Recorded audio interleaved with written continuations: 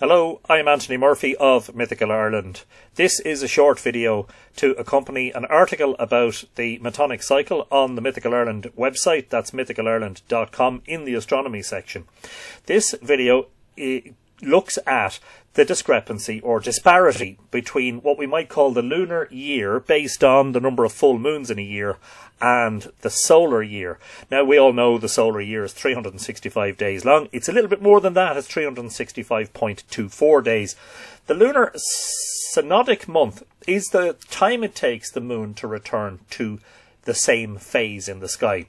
I've picked a date here using the wonderful Stellarium software of the 10th of December in the year 2030, just to show you something very simple about the moon and how there is a disparity, as it were, between the number of lunar months in a solar year.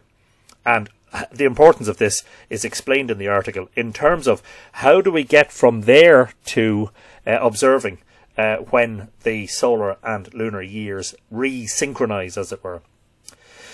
On the 10th of December 2030, a 100% illuminated full moon, you can see there the figure 100% illuminated, is in the constellation of Taurus, located between the horns of Taurus above the constellation Orion. Now, if we go forward exactly one solar year to the year 2031, on the same date, the 10th of December, watch what happens. Boom! The moon is gone.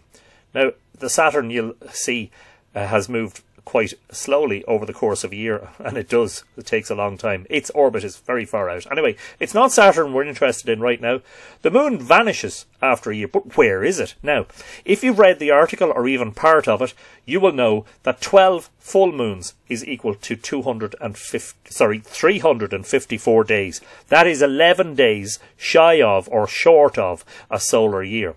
So, if the moon is full on the 10th of December 2030, then it stands to reason that in 2031, on that date, that's 11 days after the moon has been full. So let's go back 11 days, shall we?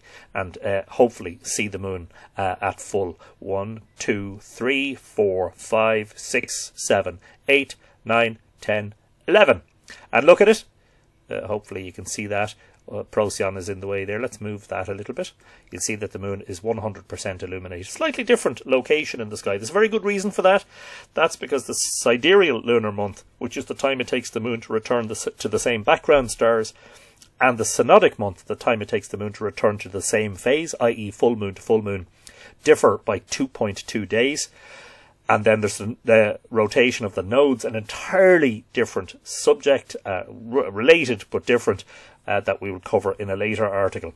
So we've had to go back 11 days to see a full moon. Or, instead of going back, what we've done is we've counted 12 full moons since the 10th of December 2030. 12 full moons later, in 2031, we're actually at the 29th of November.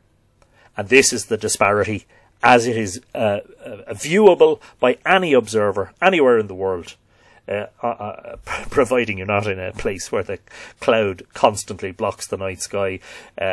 Like Ireland is not the most ideal location for astronomy because of the weather.